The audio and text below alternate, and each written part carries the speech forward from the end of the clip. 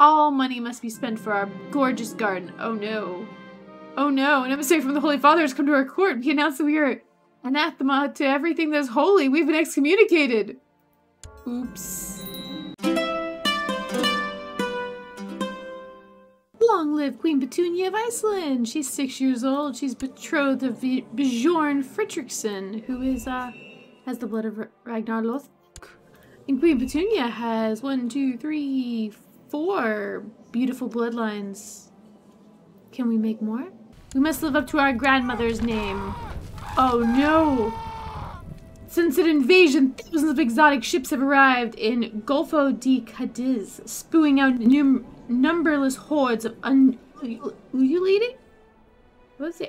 Undulating warriors in weird armor, sporting feathers and bone.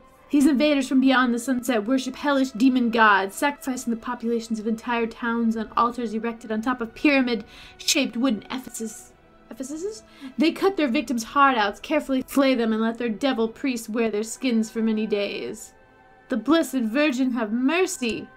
Another huge fleet of the bloodthirsty Aztecs have been sighted in Land's End. The populace is fleeing in fear of the charnel altars of the foreign demon gods. The dreadful lord of the invaders has allegedly taken a vow to conquer the whole world in the name of this guy, the Aztec god of the sun. End of war. 183,000. Oh my god. And the Aztec Empire is established. A blessed has passed. Lily Enigmatic lived a pious life, truly following the example of God. She passed on 12 April 1038, and people have long wondered if she would be considered a true Christian or not. A large ceremony is held in Lily's honor by the Pope to celebrate the life she lived, a virtuous exemplar of a true Catholic. The Pope will write her name in among the pious Christians of old. Bastion of piety in life, a stalwart example in death. Blessed be her memory, once again in the arms of God. Blessed be her name, now a saint in heaven. A blessed Lily was a true exemplar of the Christian faith, living a pious and moderate life. In a grand announcement, Pope Honorius II has decided to canonize Lily the Venerable. Many tales are told about the saint and the feats she did in life. If one visits the church in Vestisland, one will occasionally still hear the voice of Saint Lily among the singing voices of the faithful. Saint Lily was so pious that even after her death she still attends the prayers to God. It is a great honor for the family of the blessed saint. May we all aspire to become as pious as her. Blessed be her name. We have a bloodline. Go, Grandma! Okay, the King of Burgundy is Jewish.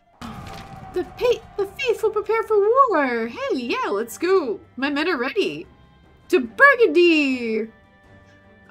You know, let's ignore the greater threats and let's go after the tiny little Jewish nation. Sure. Smart Pope. But what do we know? We're only 11. Never mind, we're on a crusade for Jerusalem. From all parts of the kingdom of Jerusalem held by King Jacob II of Jerusalem. Wait a minute. This is our Alright, to Jerusalem! Deus Vult, crusade for Jerusalem. Let's Battle of Nazareth. Come, my warriors. Defeat the Cathar heathens. We will be gaining glory in this world. And we are currently in the leader of the crusade. Catholic crusade for Jerusalem has ended. Pope Honorius II won.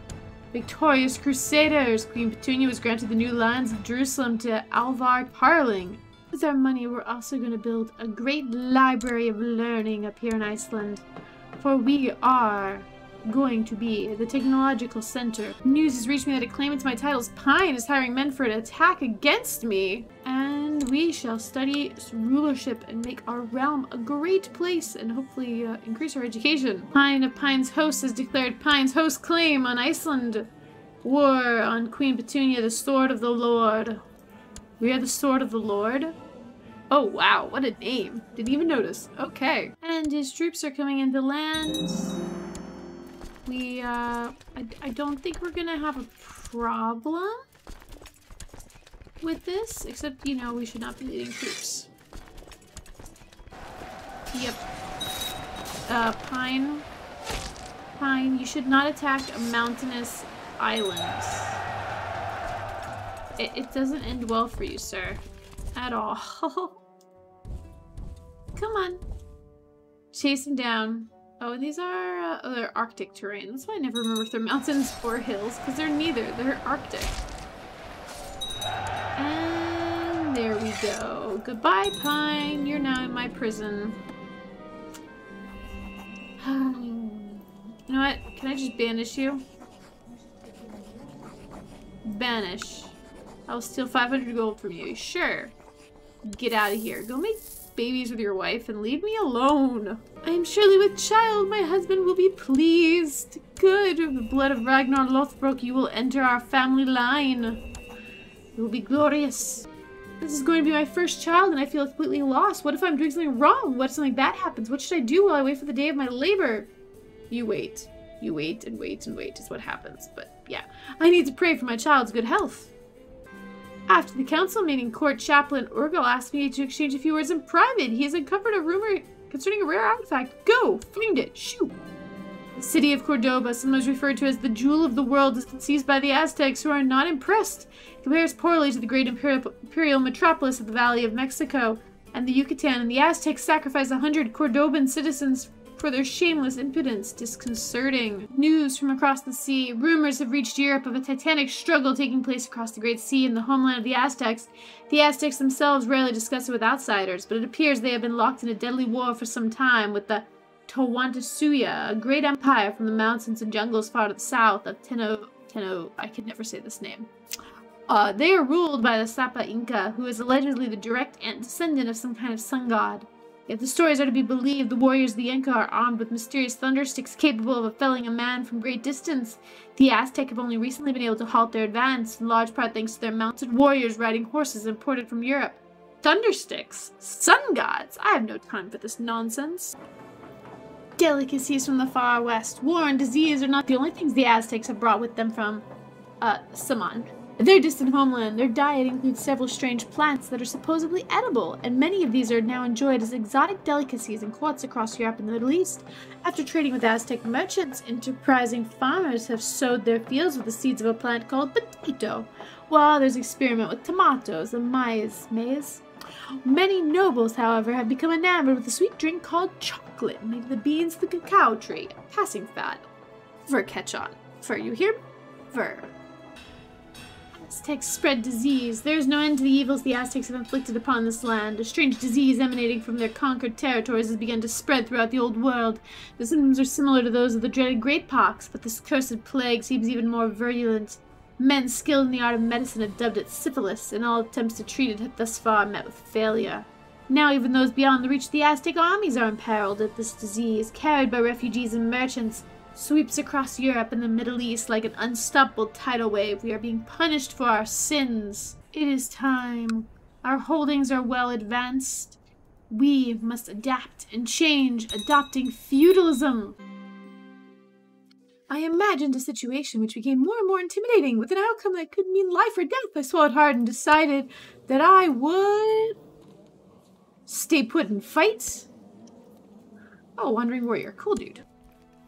And Denmark converted again. God has finally touched them. Also, Denmark kind of ate Svitjod. Good for them. Court Chaplain Urgal approached me after the council meeting to request some more diplomats to aid him in obtaining more information concerning the rumored artifact. You shall have your diplomats. Find me the artifact. Find it. I tell you. I demand it. The city of Paris has fallen under the cruel yoke of the Aztecs, and the Seine now runs red with the blood of the 100 unfortunate souls who were sacrificed to satisfying the demons masquerading as their gods. The Emperor himself has sent his accolades all the way from Tino to the Aztec commanders it involved. Oh my god. Oh my god. Okay. Okay. Upon his return, Bishop Booker hands me a richly decorated frame. Consisting of a piece of cloth with a clear outline of a face. Oh yeah, it's not in there yet. Though an impressive find. Finding artifacts is what I pay you for, dude. Also, we are not wearing our armor because we were a child when we inherited. We also need to equip our sword. Yeah, there we go. Now where is it? The image of Edessa. Equality 3. Ooh, taxes and health. Nice! Burn the apostates! How dare you! The fall of the Great Plains. The Aztecs have come to terms with their fear of horses, and several breeders have been established in the valley of Anhuk. In their homeland, there is precious little information from overseas, but from what can be pieced together, it seems the Aztec have used their new cavalry regiments to great effect in finally pacifying their stubborn rivals on the northern plains. The Shoshone dominions and the Sioux Commonwealth have already been incorporated into their growing empire, and Aztec armies are now marching towards the last holdouts of the free Iroquois city-states on the Atlantic coast. It may only be a matter of time before the entire continent is ruled from the great imperial city of Tenochtitlan. I can't say that word. Can't. The same must never happen here, but it's already happening, game. It's already happening. I am starting to think Conang might fancy me. Oh, he's ugly, but he's strong. Make a move. Does he take us? Will he accept us? It is good to be the queen. Yes, it is. I have a fever. We are confined to our bed, our body racked with aches and chills. You have contracted the flu. Oh no! As long as you know what you're doing, sir. Christina presented you with the charred carcass of a cat and prompted you to dig in. As you ate, she told you how she had chased the plump feline around your holdings for hours. You felt that she wanted praise for her hard work, but the vile taste of the meal kept you silent. Probably shouldn't have agreed to this. Uh-oh. Uh-oh. The red powder was tantalizing in color. A servant had made the mistake of tasting it in its pure form. His tongue had swollen up badly, and Christina had chastised him firmly for it. Christina poured the spice into a chalice of water and stirred it meticulously before feeding you a spoonful. I actually feel better. Okay, you're forgiven for the cat thing. Maybe. Cured of the flu. We were recovered. I wouldn't say we're cured. But very good. I am surely with child. My husband will be pleased. Wow, we're finally having our second kid at 32. Good for us. We've only been married since 16.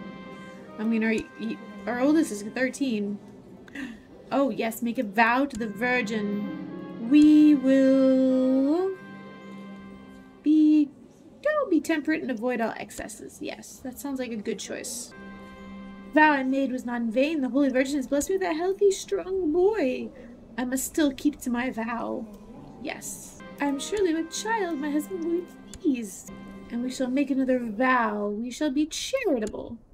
Yes. I should hope it is a woman accused of witchcraft in Vestas Land has been dragged before your court. Several witnesses have seen her performing dark rituals in her secluded hut, possibly related to recent crop failure. She claims innocence, and it falls on you to determine her fate.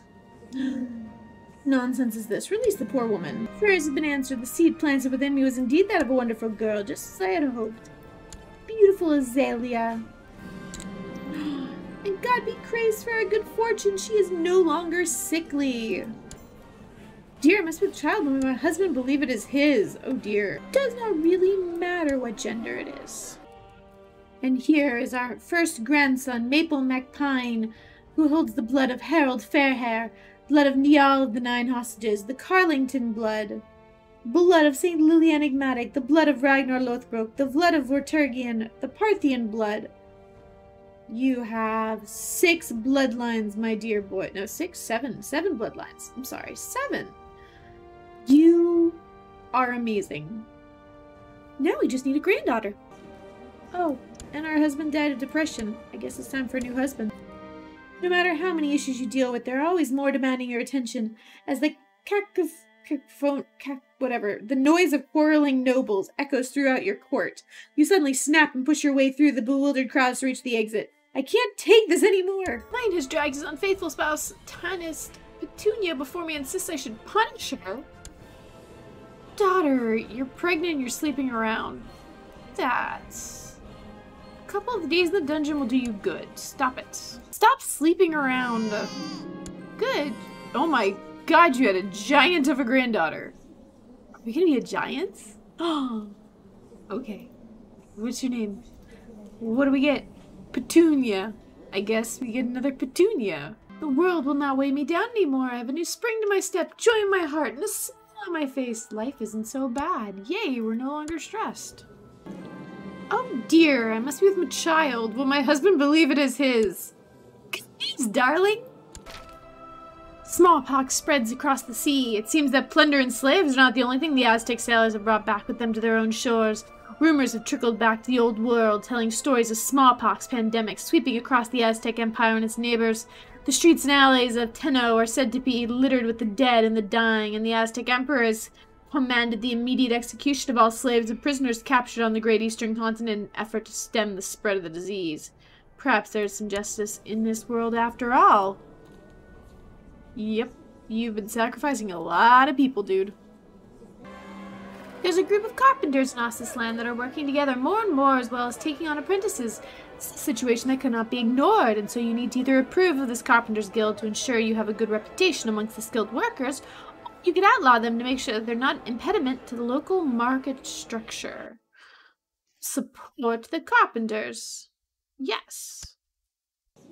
Your steward comes to you one afternoon. She explains that she has devised a plan to bring in exotic goods by setting up a trade route with a foreign realm. Let's organize an expedition. The merchant ship for the journey. We'll be fine. And our daughter's husband died of the great pox. I don't think she was the only one sleeping around.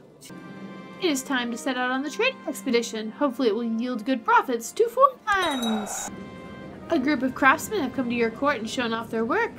They present you with fine goods, of which you are sure there would be a demand for in the realm. Noticing your interest, the craftsmen asked for some capital to start up a workshop, saying they lack the funds to do so on their own. Sure, this sounds sound investment. And, Petty King of Upland, let us give you 12 strong horses. Oh. Oh no. Please excuse her. I'm still trying to teach this barbarian proper man. Yeah. Yep. Bad. Bad princess. Oh, I will intervene with my charm and soothe the debate. Stop debating, please. Hey, we became friends with this dude. Good for us. And Oh, and we've improved our education, too. This was a very profitable venture. With the new trade route set up, you return with the first batch of goods and sell them on for a nice profit. The influx of new wares will also benefit the economy for a long period to come. Excellent. More money is always needed. Yeah, no. We're not giving you 67 gold. No. Alright, we will support this tradition, and look who decided to come try and raid us. You. This little county of Gdansk. Gdansk? I do not approve.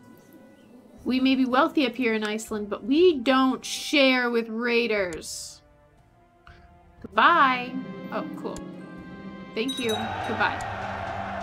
You wake up and go to the window to greet the sun, and then suddenly realize that your castle garden has been neglected for years. Yes, let's build a real garden with a glorious hedge maze. I'll do it myself. We'll add some beautiful statues of religious figures. You know, in honor of our grandmother. Let's build a large fountain in the middle. My coffers are empty, but the church is rich. Maybe I should seize church properties to repay my debt. You know what? There are fat bishops. Seize them. Let's import some flowers. There's a spot that's unused. Let's add a cozy pavilion. That sounds romantic. All money must be spent for our gorgeous garden. Oh no. Oh no, an emissary from the Holy Father has come to our court. We announced that we are anathema to everything that's holy. We've been excommunicated. Oops. But I like to see things flourish. We're a gardener. Come on, Mr. Pope, man. Issue a declaration of repentance. We're sorry. We stole the money for good reason. Also, let's rent that dude for 25 gold. Sure. To Queen Petunia of Iceland, we have heard your passionate plea for forgiveness, and we are certain that you will be eager to prove the sincerity of your repentance by devoting yourself to God, taking a vow of celibacy. Well, we're 46. We can't have kids anymore. Very well. Yep. The Pope has requested that I prove my contrition for past sins by taking a strict vow of celibacy, claiming that my libertine attitude is what caused me to stray away from virtue. Was it really worth it? I think it was. I think it was. Indeed, indeed, indeed. Why don't we repeat things twice? I don't know. It's weird. I know it is. Oh, some dude's a saint. Cool. Congratulations, dude. You're a saint. And you actually do have children that are too far away for us to talk to. Bad. So sad. The craftsmen that you funded a couple of years ago have returned to tell you their success. With your support, they were able to set up their business, and it's now one of the most profitable enterprises in Iceland. Great! More taxes for me! During the last year or so, your son Oak has been spending a lot of time with the members of the local monastic order. You have also noticed that he spends many hours per week in pious prayer, then one day he approaches you asking for your permission to dedicate his life to Christ. Okay, I mean, we have 4 other daughters to pass on bloodlines. That's fine. You can be a monk, dude. Enjoy. Oh, but we're not going to spend stuff on you. Nope. Word of an epidemic. We have reached news of an epidemic in the Western Protectorate. Information is vague, but word is people are dying like flies. The Black Death approaches. It's coming. May God make all heathens suffer. Mayor Snad approaches you and presents to you a request to buy a small plot of your land in Iceland. Hard decision to make since he promises to pay well for the land. Yes, we need gold. We need to upgrade our hospital before the plague comes. And this is just making us all a bit more stressed. Apparently, becoming a monk at the tender age of 14 drove our son to be a lunatic. Go figure. Sure, he will suffer in life. 230 gold and... okay, sorry. For some time now, the County of Ostland has served as an unofficial training ground for your armies, as there are plenty of open space on which to train and abundant food to feed the troops. A group of senior officers are now petitioning you for money in order to erect an official regimental camp in the county. This sounds like an excellent suggestion. Yes, we've gone to a bit of a debt, but look at all the good stuff. Except, you know, selling off land to the burghers. But we're great. Look at our income. It's glorious. Hope has been struck down by the plague. When will it end? Let us take after our ancestress. Debase the men's with less precious metals for profits, please. Oh dear God, the HRE is being eaten by the Aztec Empire. The HRE's capital is banished up here to Ghent. And it's also a bit ravaged by plague. Yay. Oh. Blessed his past. Willow Enigmatic lived a pious life. What's that? Can we even talk to his kid? Nope. They're too far away. They're Irish and they're over here in Jerusalem. Wait, who got his title? When did he die?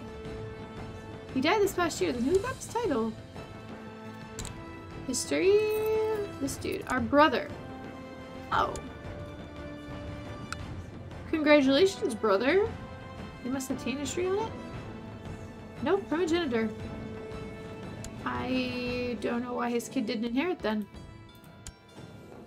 Oh, poor kid's had the snip. You're only 8. Oh god, poor boy. I guess you're gonna go sing. Okay, go be a good singer, boy. Will the Black Death cross the sea? I don't know. The world is burning, and then there's Iceland. Yeah, I'm glad we're an island. The faithful prepare for war to Norway. Let's go. It's been, you know, we went on to Crusade when we were like, what, 14? It's been 40 years. It's like twice as long as it should be, dude. We'll see how it goes, though. Yeah, you know what, Petunia. You have a kid. You're great. Okay. Except, you know, of course, the target of the crusade is our friend over here, King Dyer of Iceland. Yeah. We'll see how that goes. And the crusade begins! Crusade for Norger. Deus Vult! Iceland, I'm sorry, my dear friend, you won't know what hit you. We apparently don't know what hit us, because now we have cramps. So this is unexpected, though I should have thought about it, is because there was a crusade for the Kingdom of Norway. We immediately allowed ourselves to lead troops, and we immediately became a crusader, because of course, you know, Iceland is part of Norway. Also, that's apparently de jure Finland.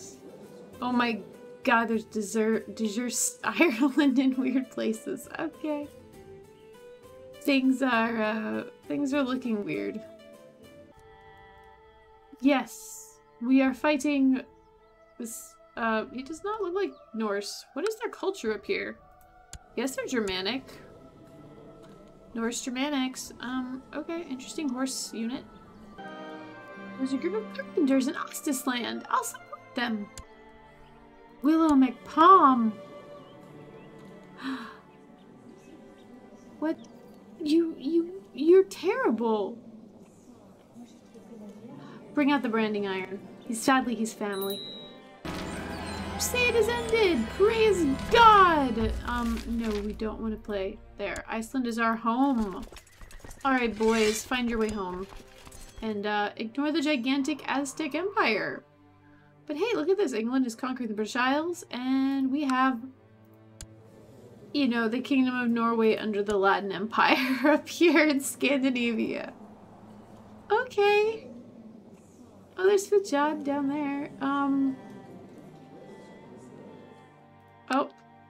Oh, you guys escaped. You're no longer part of the Latin Empire. This world is a mess. It's a mess, and then we got over here just big blobs. Okay. But yeah, the Crusades won. Look at our gold. It's glorious. It's time to upgrade our beautiful, beautiful, great works. Sure, let's try and write a book about managing the realm.